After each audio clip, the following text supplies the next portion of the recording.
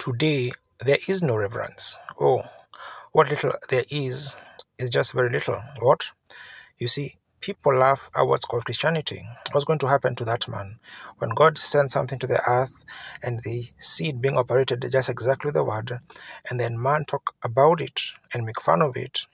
You know, the Bible said, Jesus said, it's blasphemy of the Holy Ghost and will never be forgiven. Or they say that's of the devil. Be careful what you say, brother, sister. Be careful what you say, sinner. There is no forgiveness for it. Jesus said to speak a word against it will never be forgiven in this world or the world to come. Look, what he just got done through doing, discerning, telling them the thoughts that was in their heart. And they said, he's a Beelzebub, calling the spirit of God an unclean spirit, a devil doing the work of God. And he said, I'll forgive you. The atonement wasn't made at that time, and Jesus hadn't died, but said, when the Holy Ghost is come to speak against that, it will never be forgiven you. When the Holy Spirit comes to do the same work that he was doing then, it would never be forgiven. Irreverent people, what can we expect by judgment? This nation that stand down God, this nation has many Billy Grahams and Roberts that's blasted across this country, and other great soldiers of the cross that went through this country preaching the gospel, and it's on the rampage every year. Sin keeps multiplying. Was the great evangelist Billy Graham said the other day in one of his meetings when he went to New York. He said he believed New York had increased many percent in sin since his arrival there. Said when he was here in California, Los Angeles, he said in 10 or 15 years from now, that every citizen will have to pack a pistol or something to protect himself. They can't get enough law enforcement. Sin is on such a rampage. Oh, what it is it? Is irreverence to the Bible. They've turned down their chance. They've blasphemed and made fun of it. That's right. Now, let's bring it down a little closer to home. Look at the churches, what they've done. Many of them going across the country.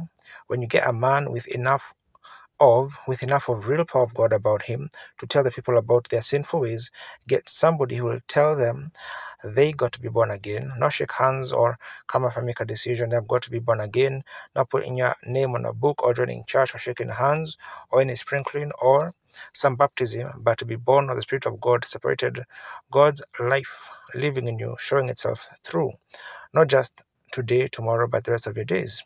With joy in your trials and tribulations, you would move on, knowing that the road is open before you to glory. That's a kind of a gospel. When you find them like that, you preach it and come back next year. They're the same thing, only worse, and more of it and more of it. The more you preach against it, the worse it gets. What is it? It's irreverence. And then 95% of those people go to church, have their name on their book, claim to be Christians. Claim to be Christians that smoke and drink and gamble and tell dirty jokes. Many deacons on the board with 1, 2, and 3 and 4 wives. That's true. What a disgrace. Women sing in the choir with bobbed hair. The Bible said she's an honorable person. Paint on their face.